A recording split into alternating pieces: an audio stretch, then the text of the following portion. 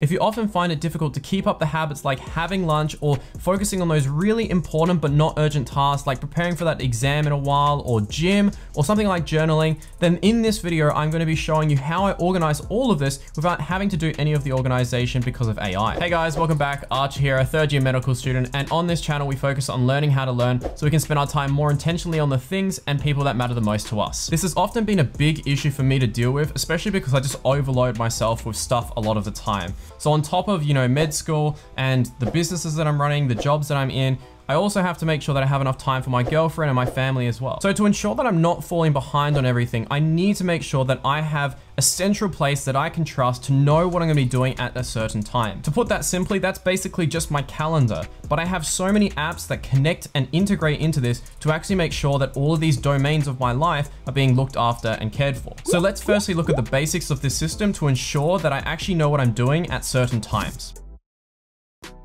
So this all begins with having that single source of truth, which is the calendar for myself. If we take a look here, this is just a view of a few weeks from now where things are a little bit less busy and haven't been fully organized just yet. But this is like the minimum, assuming that I wasn't working or doing anything else outside of university and the little jobs that I'm doing. So you can see already that it's getting filled up quite a bit. But what you can notice is that in this application here called Reclaim, this is the application that actually makes sure that all these certain tasks that can move around will happen at the best time for me. To ensure that your calendar is successful, it really comes down just to two things. Number one is ensuring that you have events blocked into it. And number two, that you time block things that are kind of not these non-negotiable events that you have to attend and put them in where you think it's going to suit best for you. This means when you're going throughout your day, you're going to know what's coming up and you're going to be prepared for what's coming next. Now, also, I spend a lot of my time looking at the weekly view because if I'm not going to get something done on a certain day, I need to know how that's going to impact every other day for the rest of this week. So if we dig into that a little bit more, you can see from here, I've got all of these yellow events.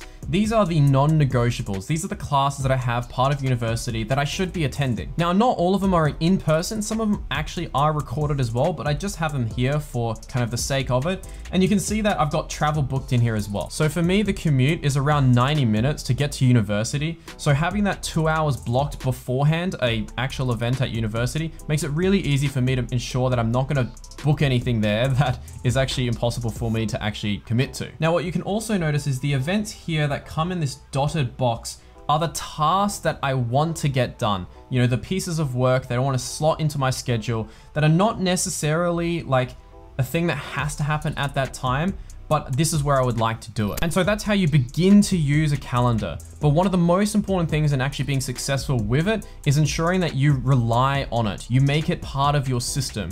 If you put some things onto the calendar, but then put them elsewhere, then you're really gonna kind of forget about this and abandon it. Now, using your calendar in combination with a to-do list is actually completely okay, and I highly recommend it, but it's a slightly different thing. It's more complicated. So I talk about that in my videos about Amazing Marvin. So as long as you have your non-negotiable events, the things that you absolutely have to go to within your calendar, you're gonna know what you need to work around. And then what you'll quickly realize is how much time you don't have. So you need to make sure that you're scheduling that appropriately so that you don't lose out on extra time. So we know it's a good thing to use our calendar and to engage in this process of time blocking, but there's actually some limitations that come with it. While it's good to know what you have coming up in the week and what you can realistically do within a day, what you'll often find is one, either you're always going overtime on things, or two, the uncertainty of the day comes up and catches you by the back, and essentially you realize that there's all these other things that you have to do and all these urgent tasks just like fly at you, and then your whole schedule just breaks apart. So the quick fix, if you always find that you're not following your schedule and things are taking longer than expected, is just to overestimate how long things take. You should schedule out your calendar like it's gonna be the worst day that you could have. And that means that your schedule can become that single source of truth if all things go loose. Now, if you end up having more time, you can finish tasks early and move on to the next task even earlier. There's no problem with that. But if you're being too optimistic with your calendar, then as soon as something goes overtime, everything's just gonna break apart and you're not gonna look at it and you're gonna give up on it. So the problem is that the day really never goes perfectly. And so those really important but not urgent tasks, like for example, going to gym, are just gonna get pushed back and pushed back all of the time. So what you might notice here is that I've got exercise booked in at 5 to 6 p.m. after I've traveled home from university. But the problem is that if I travel for a little bit longer or I spend more times with friends at university, that time block is at a huge risk of just being overridden. So how do I kind of keep track of everything to ensure that I'm keeping up these habits to a certain frequency and making sure that I can also move things flexibly when things get pretty hectic? So that's what I want to talk about by getting deep into how I actually use Reclaim. So, as you've already seen, this is what Reclaim looks like. It's got my calendar, it's got my priority habits, open tasks, and all of these lower priority habits. Now, I actually spend most of my time looking at Google Calendar instead of Reclaim because Google Calendar just looks a little bit more simple and I don't need all those features from Reclaim because it's often just working in the background. So what does Reclaim actually do? Essentially what I gather from it is that it helps you save time by not having to do all of the scheduling. It's one of those applications that does smart scheduling based on the parameters that you put into it. So if we look at something like exercise here, you can see that right now it's got this emoji next to it that says free, which means it's ready to be moved in case something else takes up on that time. But you can see that what's on the left is actually a shield, which means that this is locked. No one can book over that time. This task cannot be moved back anymore, otherwise I'm not gonna be able to get it done on the Monday. Because you can see after here, I've actually got a progress test, which is an exam. Now you can also see that on Sundays, I have 2 hours to record some TikToks. That can move freely, but if that moves enough down the Sunday, then eventually that's gonna lock up as well. For me personally, that is an extremely important thing. I have people booking into my calendar all of the time, so I need things to move flexibly just to make it easier for other people, but not to the point that it's gonna eradicate this from my week entirely. Now, if you're just trying to manage your own tasks, you might time block something into your calendar,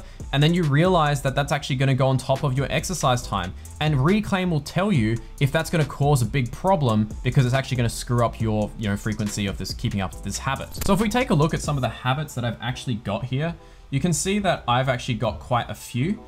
So we've got lunch, morning catch up, afternoon catch up, having a call with my girlfriend, making sure I have enough time for exercise, this thing called the weekly review, which I highly recommend, writing up my newsletter, and also to have enough time to record some TikToks. You can really see that my highest priority habit here is lunch. I will make certain that I will always have lunch every single day. And to be honest, when I didn't actually have this app, there'd be often cases where people would book meetings with me, or I would have to do some certain task that's taking a little bit longer and I just wouldn't have enough time for lunch. Now with all of these other habits, Reclaim will do its best to protect that time, but if I have an ultra busy day, it will just get rid of it, and that's okay. There are some exceptions to some of these habits that I don't have to have them actually done at the same frequency every week, so that's why they're below priority of where the task may be. So you can also see that I have this morning catch up and the afternoon catch up also sometimes. This is a very useful time for me to go through all of the messages that I've received through the day on Messenger, Instagram, email, etc. because I definitely don't want to be checking them all of the time throughout the day. So that helps me batch my tasks so that I can focus on them and get it all done in one go. Another thing that's really useful is that it can also add buffers to certain events. If you don't already use buffers, it can be a really good technique to use to deal with the uncertainty that comes up within a day. So often when I'm scheduling my day, I will have like a good hour, maybe in the morning, maybe in the afternoon, that's gonna be scheduled literally to say, just buffer. Like nothing's gonna happen in it. The reason for that is because there's always gonna be something else that comes up that will take up that time. So I need to make sure that there's wiggle room within my day to ensure that I can work around when these things pop up. Now, when it comes to things like study or work, I actually use the task feature inside Reclaim so that it can automatically find the best time for me to do this. This is especially important when it comes to things like study. I know personally that for a given week, I may only need to do 5 to 10 hours worth of university to ensure that I'm ready for the weekly test that we have. Therefore, I absolutely need to make sure that I have that time available with my calendar, ensuring that I'm not overbooking in terms of meetings and also doing other tasks and work. So let's look at a way that we can set that up within Reclaim to ensure that I can actually get this study done within this week. So what I can do is, Command K, I can type create task. You can see as well, there's a keyboard shortcut for just C. I'm gonna say that I'm gonna do some study for the team-based learning that's, on the Friday of the 27th. I'm gonna need at least 5 hours, and I'm gonna do this during my personal hours. I'm not necessarily gonna do it just during work, but I do know that when I go ahead and study, it needs to be at least an hour. I can't do a 2 hour, a 30-minute block. It's really just not gonna be that useful. And if I'm going to do 5 hours in a row, that's probably not gonna happen. Maybe I'd only do 3 hours as a maximum. Now, I'm gonna make sure that this starts, the first time that this could happen is actually on the 23rd.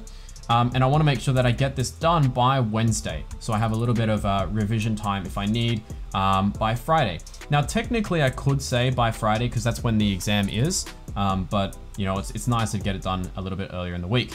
There's some extra features here. So, Reclaim is often used for people who are professionals and might share their calendar with other people. And so you may not want other people to know what you're specifically doing. You just want them to know that you're busy.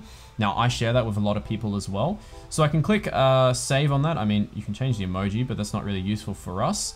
We'll click save or, command enter to do that. And then it will schedule it in. So you can see now that it's in my calendar for basically 7:30. I wake up at 6 a.m. anyway, so this is actually a decent time for me. And then we can just basically look at the options that are available for it. So, we can edit it, mark it done. You can track time if you really wanted to.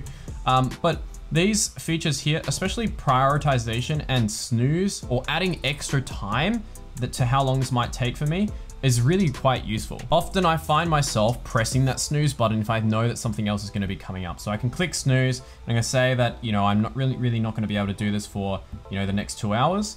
So it will kind of split it up now and find ways for this to fit within my calendar. So I just noticed that my Wednesday and Thursday was basically turned off because I'm going to Melbourne. So that caused a little bit of issues. But you can see here now that the study time block is shown in the morning, at nighttime, which is fine for the parameters I put there.